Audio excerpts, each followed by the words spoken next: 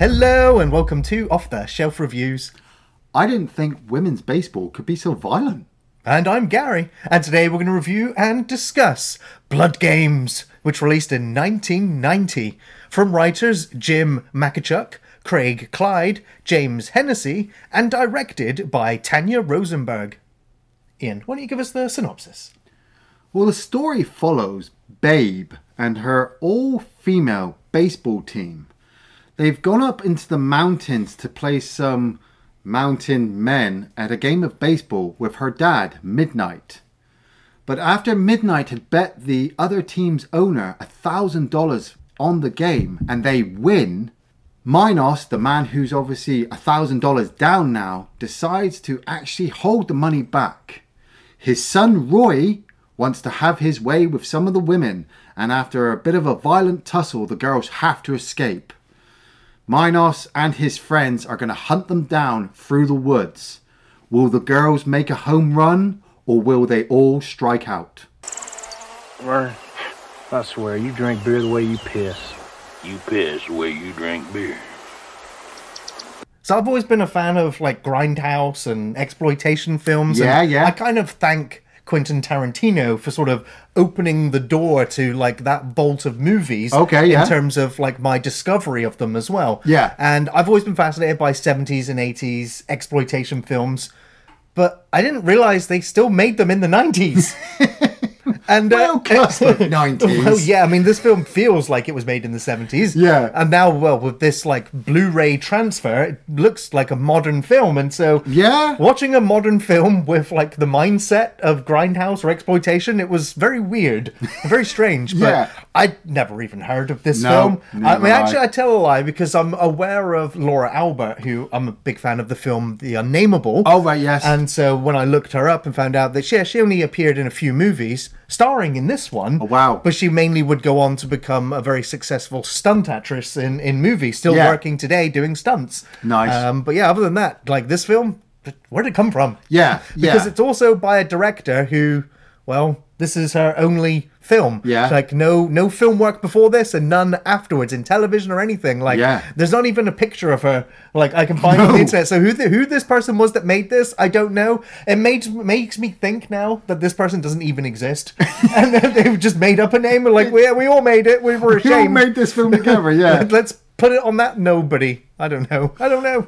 Man, you say it a few times. You say that every now and again we find a diamond in the rough. Yeah, always on the lookout. We move the muck out of the way and we'll find a film. And I'm really skeptical with that. If people aren't talking about a film, or I've never heard of it, or Wikipedia doesn't have a page, I'm like, why are we watching this? And then a movie comes out like Blood Games.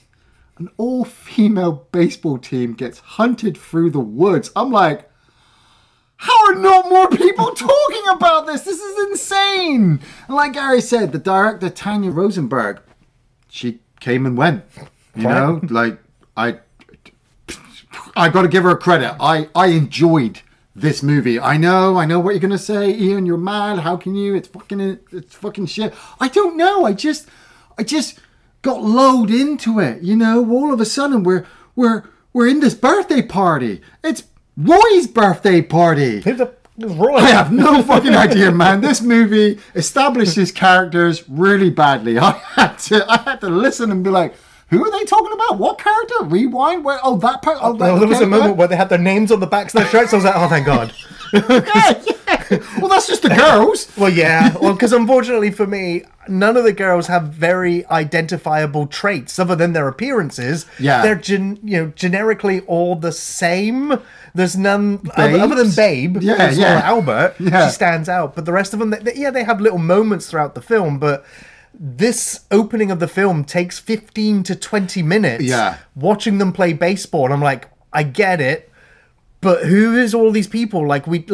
Taking that long a sequence in the opening of the film, we should at least get an understanding of who these characters are and their relations to each other. But it doesn't really come across. The film is exploitation, and a lot of the camera shots and angles like sort of crop the women's heads off. Yeah, yeah. And their legs. So we're basically just getting their chest Yeah.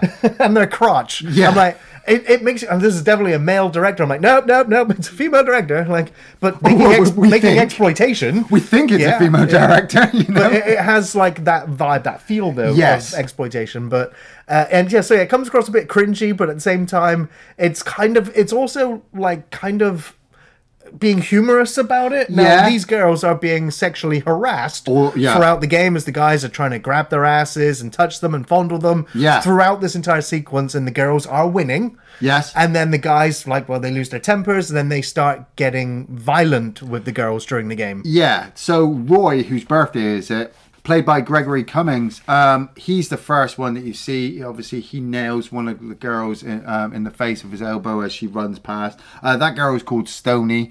And like I said, I had to start guessing the names, like following them, like, oh, who's that? Who's this? I'm glad you can even remember their names at this point after the movie. Mate, I try to pay attention sometimes. Oh, okay. But I just like the way that the movie easily just established that here's your girl baseball team. They're really good. And, yes, movie language is just like, let's put them in tight shorts. Let's put them in white tops. Let's make the men they look more like waitresses from Hooters. They're a sports team. They do. But it also just easily establishes all the men as the horrible villains of the movie. And so you're just like, okay, I'm going with this. We've also got Midnight, played by Ross Hagen, who's the coach, who's also Babe's dad as well. And so you learn through some dialogue that he's in some debt, and he's put a lot of money onto this game, and he wants them to win, even if the men are playing like fucking assholes. Just beat them, girls. Just absolutely beat them. Do you know the guy who played Midnight was a voice in Red Dead Redemption? Yes, I do. Yeah. So like, oh my god. Then you've got Minor Collins, played by Luke Shea, who is Roy's dad. He's got the cowboy hat. He's got the surly look on his face, and he wants Roy to win. He does. And I hated him from the moment he popped up on screen. I had an immediate, I don't like your face, but I don't know why. And then it hit me. Oh. That's a wrap. Hellraiser 3, the worst Cenobite in cinematic history. I was like, no, was he the cameraman, that's the camera was he? Cenobite. Oh, Doug, no. Have you seen what he did to me, you little bitch? Have you seen? Whoa, what the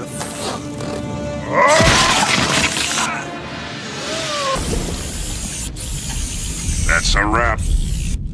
Shock face. I hated him immediately. I don't know, I kind of like Hellraiser 3, but yeah, he's got some bad... the actor is establishing this bad character, and the same with the guy who's playing Roy. These men are bad, and so... I'll give you what, there was one really good bit of acting, whether it was intentional or not. Okay, yeah. But when Dad is talking to Roy about how he's blowing the game and the money and and he's wishing him happy birthday, there's a moment where he raises his hand and Roy flinches from him. Yeah. And I was like, oh, he's been beating his son. We get that relationship and it carries on. Like, it's not mentioned or brought up, but I was like, that was a really nice little acting moment. Yeah. That told me more than any of the dialogue just did. Exactly. It was that little bit where he's like, well, maybe I take after Mum, and Roy's just, Roy's dad's just like, don't say that about your mother. And I'm like, oh, there's hostility here. I'm liking this, that maybe Roy is a bad guy because of his environment upbringing, not intentionally. I don't know how long they've lived up in these mountains for, or even we don't even know really where they are.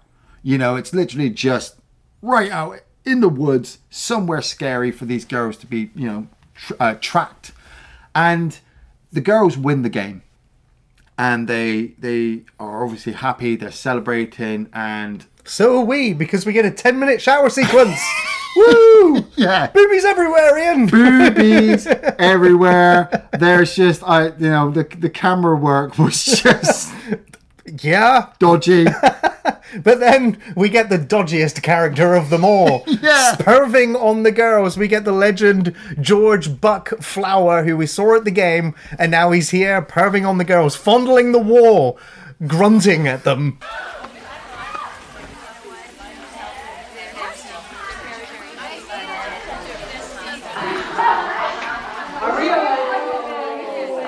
Yeah, he's there. He's perving on the girls. He's trying to cop a feel here and there. And then the girls grab him and drag him to the showers. And he's just like a complete wimp. Like, Mr. Collins sent me with his money for you, Midnight. Right, Midnight grabs the money. He's like, it's only $100. There was supposed to be $1,000. And so he's like, girls, deal with this tramp. I'm going to go and get the money. Yeah, which I kind of liked as the Midnight character, because even though it's established that he's in debt and he's probably using this baseball team to pay for his debts and things like that, so he's exploiting his daughter, and this whole team, he's actually also looking out for them because he's taking a gun, to face Mr. Collins, and he's going to get that money. So he says to the girls, get on the bus, wait for me. And we get the fight sequence in the toilet. Now, Mission Impossible did it better, I think. Mission Impossible with Tom Cruise and Henry Cavill fighting that guy in the toilet was pretty good. Well, yeah. I'd even say, maybe the fight in True Lies was pretty badass in the toilet. This wasn't either of those. Well, yeah. Well, with very low budget, with probably without any stunt actors, I think they did an okay job. They wrestled for the gun. They wrestled in the toilet stall for a little bit.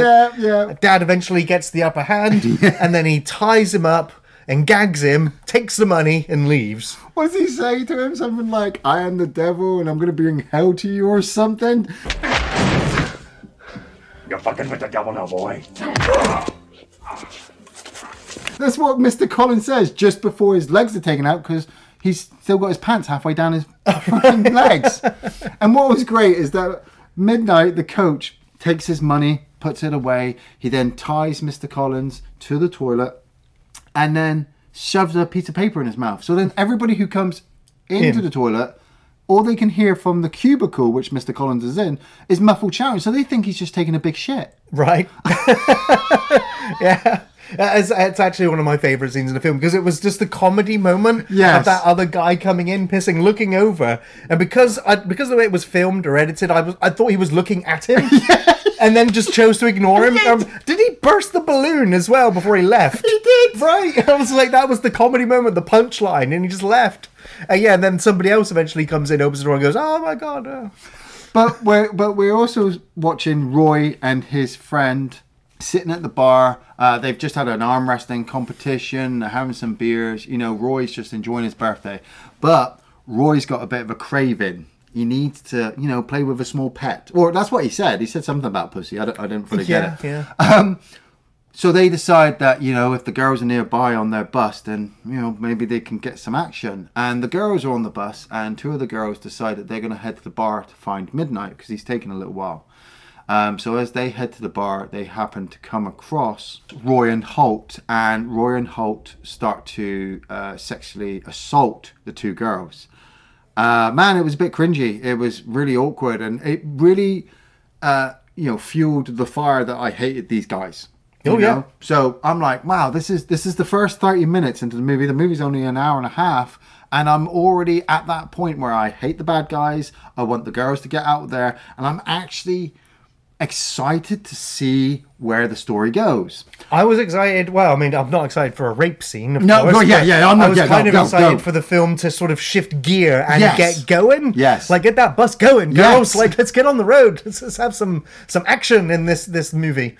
And and what happens is that Dad comes over to help out. He ends up getting stabbed by Roy, and the girls manage to get away. Babe also turns up with the gun and shoots and actually injures Roy, which of course infuriates him even more, so he rallies with Holt to now go and chase the girls, and at one point he jumps out in front of the bus, starts shooting. Yeah, they both got guns. They're just doing a drive-by on this bus as they're trying to escape. The girls are trying to escape with obviously their dad, stabbed, and things are going off. The one of the girl baseball players, she's driving the bus. She takes a bullet to the forehead, right, and the bus crashes into Roy and kills him. Right. I was like, oh, they killed the main bad guy. I was like, well, I guess. Well, we know dear old Dad is going to be the real bad guy. Yeah. As he then eventually, he gets led out there by Holt, sees his boy, and he's like, right, you Scout, go and chase them. You guys listen to your CBs. I'll contact you when we found them. Yeah. And we cut to him like having his montage where he's pulling out his rifles and his knives. Yeah, and he's got his like ex-military stuff all over the place. Because Mr. Collins, it turns out he's like an ex-mercenary, so I'm assuming he may have served time in Vietnam, and he's been making money on the side, but he's living out in the woods, out in the mountains, so he likes to hunt. He's got his camo gear and he's looking to seek revenge for his son. But I couldn't help but shake the feeling that I just hate you, man. The movies made you the villain, which kudos to the movie. It's 30 minutes in. I hate the bad guys. I'm worrying about the girls. Dad's Midnight is bleeding to death. He's gonna die. One of the girls has already been shot in the face. A couple of them have been sexually assaulted. So for me, I'm like, wow, this movie is not letting up. They've got a plot and they're really trying to hammer it home. They've got a really low budget. So kudos to the actors and actresses for actually putting themselves out there to film these sequences. But Mr. Collins, he's sending out his guys onto scouting missions because they're heading up to some ridge area. That's right, yeah. And if they get up there, they can watch the girls on the road, and the girls are just screaming along in their bus, and they stop by an abandoned gas station. They were like, oh, maybe there's some help. And I'm like, no, right. Keep fucking driving. It's a horror movie trope. Right? Yeah. So they wander around and she picks up the phone receiver because it's off and she can hear voices. Yeah. And they're planning to try to, she can overhear them as they're talking about where the girls are going to possibly be. And two guys come out and then another shootout occurs. Yeah. And she kills a couple of them. They shoot at the bus a whole bunch, but manage to drive away. I was really glad when they actually killed off a couple of guys because I was like, well, you're balancing it out. You're killing the girls and killing the villains at the same time. Yeah. So they keep driving out there and eventually they come to a roadblock. There's a couple of guys there with rifles and, well, Babe decides to steer the bus down this other road and the camera pans back to reveal, well, the road ends in 6 miles. Well, man, I'm sorry to interrupt you there, but we've also got, before that, one of the possibly funniest chase sequences ever between Vern and Hoyt chasing the bus. Yes. How did I forget? Because at this point in the film, I was like, okay, so Vern and Holt are now becoming my two favorite characters in the film. Because they're fucking idiots. Because they are bumbling idiots. Now, but the thing, that was the thing that this film annoyed me with, right, is the tone. Yeah. Is that I'm trying to enjoy like a rape revenge like slasher thriller movie. Yeah. But then the film has these really idiots, like real idiots in the film. Yeah. That are clueless and bungling around, and I'm like, so they're comedy? Yeah. And the film is also like, there's moments where it's like, here's some boobs, be titillated, and then here's a rape sequence, and you're like, no, movie, like tonally, like I'm with you, and then you're like yanking me one way or the other. Yeah. And so I didn't know how to feel about it, and I think it's detrimental to this film that it is so tonally incoherent in that regard. But it makes up for it by being like spontaneous in the fact that you don't exactly know where it's going to go. Yeah. However, I did know going into this film that it will end in the woods and loads of people are going to be running around in the woods killing each other. And I'm like, but that's like every low budget like slasher horror movie when you got no money, just film it in the woods. Yeah. And so I was worried when the woods started to come into the film, but then but the Vernon Holt character I liked. The sped up footage of them chasing the bus. Yeah. Like him jumping onto the bus, jumping on popping the bus. shots down. You got Buck Flowers trying to fire a rifle, the girls are firing back. And like you said, tonally it's all over the place. But part of me is just like, isn't that the charm for late 80s, early 90s movies that, they were funny and titillating and exciting and stupid. And, I didn't fully want Deliverance. Right. Because I think with the girls' baseball team, the movie's already set the idea that, we're kind of parodying, some of these things. But we've also got to give the girls something so that they just you know, you just don't hate them throughout the movie and you want them to die. So then when you've got, like you said, when he jumps on the top of the bus and he's trying to shoot down and then the bridge comes along and he decides to jump off each one. But then she swerves, doesn't she? So he's got to fly off. And then Buck Flowers is coming back in his truck and then he gets taken out and he's just like, I'm sorry, Hoyt. I'll get you a new truck. I'm like, you guys were drinking like 8 beers before you got in that car. I'm surprised you didn't kill yourselves getting there. Yeah, but here's just to show you the levels of the dialogue or the script writing in this film, where he's just like, man, you drink like you piss. Well, you piss like you drink. I'm like, what? Vern, I swear, you drink beer the way you piss. You piss the way you drink beer. Okay. It was so bad, but I couldn't help enjoying it. They're not exactly Tucker and Dale, but you know, like that. These are our characters for now. But it's like, but I don't really want to be rooting for a freaking rapist.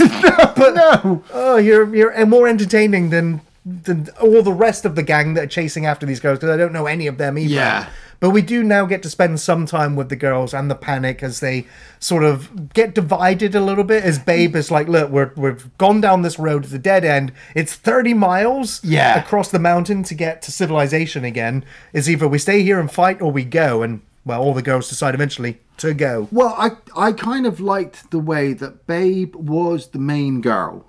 But she obviously didn't have any survival skills. She wasn't much of a fighter. She wasn't just going to spontaneously just go, oh yeah, I know how to make pit traps and do all these different things to kill these guys Rambo style. She honestly was like, girls, I'm trying to keep you all alive. My dad's dead. He's literally dead and I have to leave him on this bus with this other girl who's dead. We need to get to the police and you know, get some help. And so some of the girls were like, yeah, okay, we'll go with you, Babe. And then you've got one of them, Donna, who's just like, look, I'm sick and tired of running. I want to fight. And I kind of got behind the Donna character because they've just sat on the bus for like 15, 20 minutes being shot at by some guys. They've just got to a dead end. She's like, no, fuck it. Let's set the bus to explode or something. Let's make some traps. And so they do end up breaking up. A couple of the girls end up staying behind to, you know, set a trap or something. And Babe and a few of the other girls, they start to make the long trek. But Mr. Collins, Minos, well, he's a fucking commando. He's got a crossbow. I mean, when I saw that crossbow, I was like, this motherfucker's probably done this more than once. Right, yeah. You know? And he starts to obviously sneak up on some of the girls. Well, the girls do get the upper hand fighting, you know, because you get Vern and Hoyt come across the 3 girls and they fucking hang Vern. Right. Damn, yeah. I mean, I like Buck Flowers. Man, they fucking lynched his ass. And they threw Hoyt off this cliff. Now, Hoyt, I thought he was dead, but he comes back and he's I thought he was dead the first time. Like, I thought he was going to die at the beginning. I thought he was going to die when he went off the bus. I thought he was going to die when he went off the cliff. Yeah. I thought he was going to die every time. But he's still alive. He just goes there alive. But he convinces the rest of the posse. He's just like, oh no, they killed Vern. We need to go fight them. And Mr. Collins ends up sneaking up on the 3 girls in their trap. He kills one of the girls with a crossbow, bolt shot. Donna and the one of the girls, Louise, they try to make a run, but Louise gets grabbed. And we get this rape sequence. And I was like, holy shit, movie. You know, like, you've probably the people behind this movie probably watched Deliverance and said, right, okay, we need to at least have one rape sequence in this.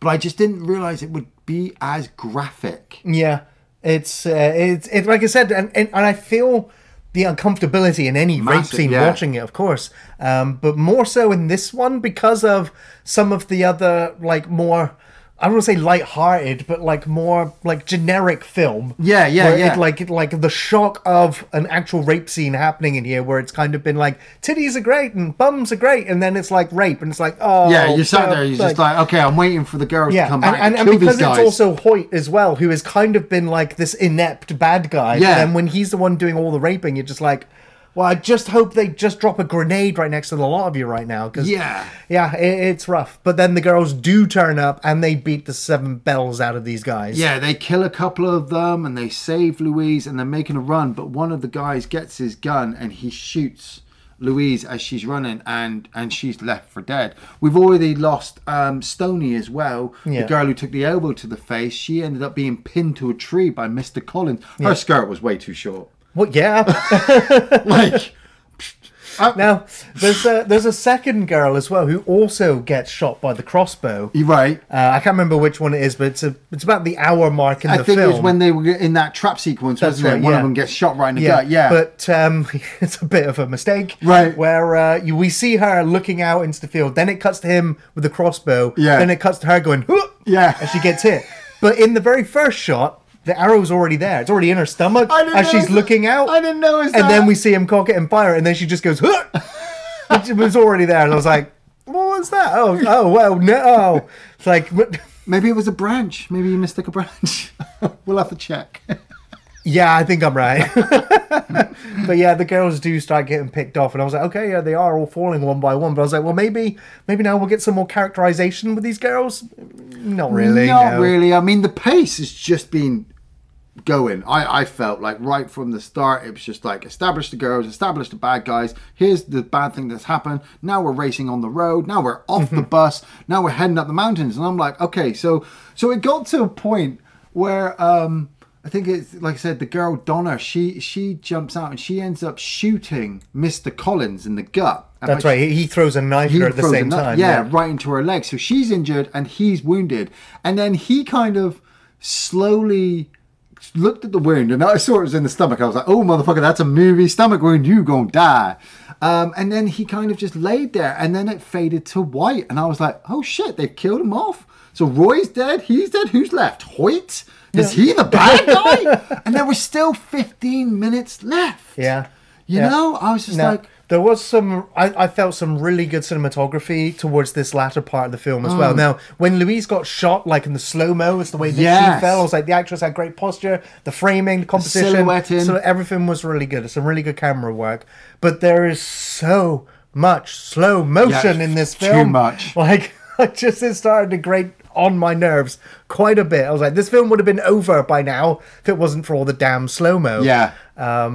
But there's... I don't remember, did somebody throw smoke grenades? Or did the woods just go... Oh, God. Like, welcome to Silent Hill. Yeah, right. I don't know, but it was really moody and atmospheric. I was like, it's great. But then it was so much, I was like, I can't see anything even see anymore. the actors. Like, kill it with a smoke machine, guys. You've done it. I was like, yeah, the girls are hiding in the tree because Babe's like, right, that's enough. We need to make a stand now. We're going to have to fight. And then the smoke's coming in, and I'm like, yeah, like you said, somebody turned that fucking smoke machine off because there shouldn't be this much. Even Hoyt was walking around like, I can't see, where's everybody? And I'm like, this is your land. Right. You should know. But he gets taken out. All the other guys get taken out. And you're thinking, wow, okay, so the girls have survived. And they make it up to this ridge area, this campsite that they've been aiming for. And when they get up there, it was abandoned. And I'm waiting for some hockey mask wearing motherfucker to step out. I was expecting the girl from Sleepaway Camp to just jump out with an... I'm like, you should have used this as your fucking set. This is great. But Babe's just like, look, I need to go look for some help. You girls get in this cabin, just bunker down. And while the girls are in that cabin, we see Mr. Collins is not dead. What? Yeah. He's managed to climb up the rest of this mountain with this stomach wound. He's still got a couple of shots on his crossbow. And he starts to shoot at the girls. So obviously they're shooting back. And him and Babe have this final fight. And like you said, Laura Albert, I other than the unnameable, I can't think of anything else I remember seeing her in other than this as well. And I've got to give her credit. She was a bit of a scream queen kind of last victim Laurie style character. Yeah. She's fighting this bad guy, but she's got no skills. She's got no ammo left. Mm-hmm. She's basically having him chase her up this, mill kind of machinery all the way to the top. And they get into the tower. She kind of hides somewhere up there. And by the time he gets up there, she just swings off this chain and kicks him right back off. I was like, oh, well, that was anticlimactic, but at least, he fell well. Yeah, and then he lands on that something which kind of cuts Nub up, and I'm like, I like the fact that we heard the sound effect of the thud, followed by the wet kind of noise. I was like, it's very rare you will hear that.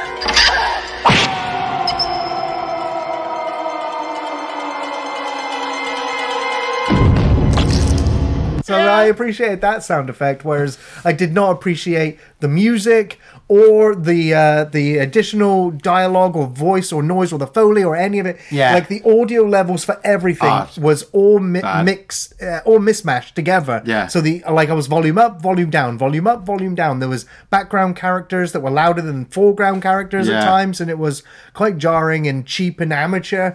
But I was satisfied watching him fall to his death. Yeah, and then you get this kind of final sequence where the last few remaining girls, they kind of look at the camera, but they're looking past the camera, and then you watch the girls that have been killed kind of running forward in their uniform. Right, it's a montage of remember the fallen. Yeah. Remember those that died along the way. Yeah, and then the girls walk away and we finish on a still shot of Midnight and Babe. Yeah. Yeah! Yeah.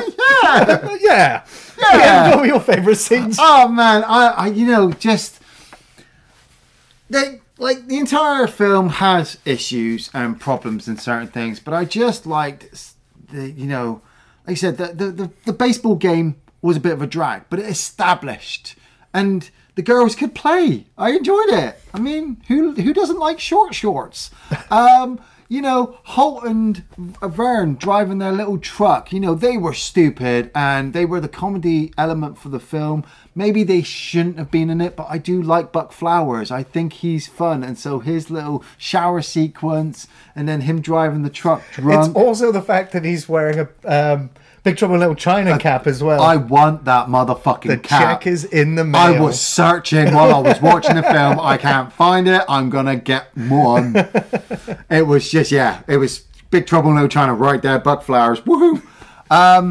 Some of the fight sequences in the forest as well. Like I said, when Donna's group got attacked, I missed the arrow sequence, but I liked how they got attacked. And yes, I'm not saying I liked the rape sequence, but I did like the way that it was filmed, the actors doing their parts. The redneck guys were really there, like egging on Hoyt, and he was the bastard and you wanted him to die. So then when you get that smoke-filled area, which is over the top, you're thinking, yeah, this is where you die, bitch. And then Mr. Collins' death at the end, the squelch.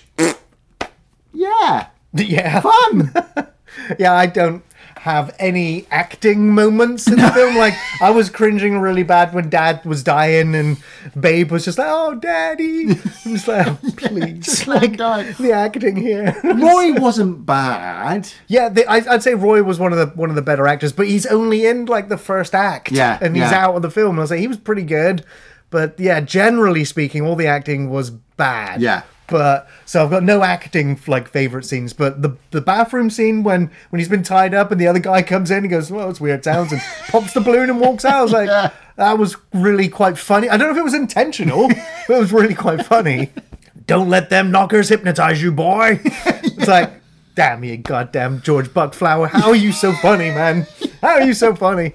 So it's it's not a great moment or anything, but it's the way he said it. I knew when I got this, I'd be president. Right? It's just no matter what lines you give him, he just makes it work, right? Vern, I swear, you drink beer the way you piss. You piss the way you drink beer. I guess like Roy getting his comeuppance, watching him get squished between like the car or the garbage like trolley or whatever it was that squished him. It's like, glad to see him go. Yeah. And I guess like even though I've complained about all the slow-mo in the film, there was one shot that I thought was really cool, and it's where the truck swerves and the tire comes right around in front of the camera, kicking all the dirt up into the lens, and then it stops there. I was like, that was a cool action shot in this like low-budget independent movie. I was like, that was kind of cool. Yeah. And I did like the cinematography of the woods. Like, it had a mood and an atmosphere to it. However, I'll also give another nay to it as well, because there was one shot where the camera's like, here's the woods. There's a tree on the left. It's all bushes. 10 seconds later and nothing. The camera's still there. We're like, what am I? Was there a predator in there? Oh no, they're the characters. They finally go. I'm like, why did you I guess you needed the film to be 90 minutes, so here's an unedited shot in the middle of the film. Well, I felt because I was sat there like, why are they doing? And then I could see Mr. Collins moving, and I'm like, oh, you're trying to tell us that he's using the cover and the trees, but we can't fucking see him. So, yeah, you know, some real bizarre choices. But yeah, like in terms of a favorite scene, it will probably be Holt and Vern in the truck chasing after them on the bus, and him getting on and shooting it and getting knocked off into the river. Yeah. Ian, do you recommend Blood Games? I kind of do recommend Blood Games. A part of me wishes I'd seen this when I was younger. I think this would have been one of those films I'd have been constantly telling people about. Like, me and my male friends would have probably have watched it numerous times together. Not like that, you know, like we did with like 80s horror movies and stuff like that. I'm sure you and I would have fucking been all over this movie when we... You ever seen Blood Games? Yeah, I've seen it. Oh my God. It has some real negatives going for it that a lot of other movies obviously fail on it. But at the same time, I can't seem to shake that it's a first-time director. It's a real low budget. You know, the actors and actresses haven't exactly got a stellar career underneath their belt, other than Buck Flowers, I would say, or the cameraman from Hellraiser 3.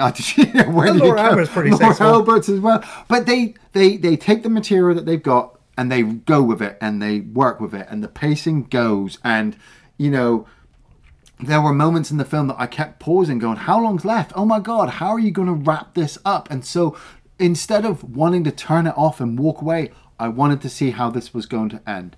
So I recommend it to people who have never seen it, just to give it a try. You may not like it, but then at the same time, you might, like me and Gary, find little bits like, oh, that camera work works. Oh, that audio's terrible. Oh, that special effect was great. Oh, Jesus Christ, I can't believe they did that. And by the end of it, if you've had fun, well, you've had fun. Yeah. I mean, as a low-budget, independent exploitation film, Blood Games delivers on its premise, and it does remain fairly entertaining throughout. Enough so for me to give this the lowest recommendation that I can give that's still a recommendation. And that is only really for fans of, you know, the revenge genre. You know, these thrillers should really check this one out, I feel. It's very well shot, with some great composition and some fairly effective and atmospheric scenes, which was surprising, as like most chase revenge thrillers that spend half the runtime running through the woods tend to get boring fast. Blood Games makes up for this with some decent production value in sets and locations. The music, though, is a real mixed bag. The tense one-note slow motion worked well, but the repetitive theme or score by Greg Turner was irritating. It was awful. Made worse that the score repeats itself over and over and over, and then speeds up when the chases begin. It was embarrassingly bad. Annoying, distracting, and cheap, and on par with the film's bad audio levels. It felt very amateur. The cast was fine. The writing, not so much. It was great to see Laura Albert in a leading role, and always great to see Buck Flower show up for a few laughs. The acting overall was okay to dreadful for the most part. Still, it was entertaining. You know, they had boobs, guns, blood, stunts, and a good pace. So, a very, very, very, very low recommendation. Maybe worth a watch. Batter up! Thanks for watching Off the Shelf Reviews.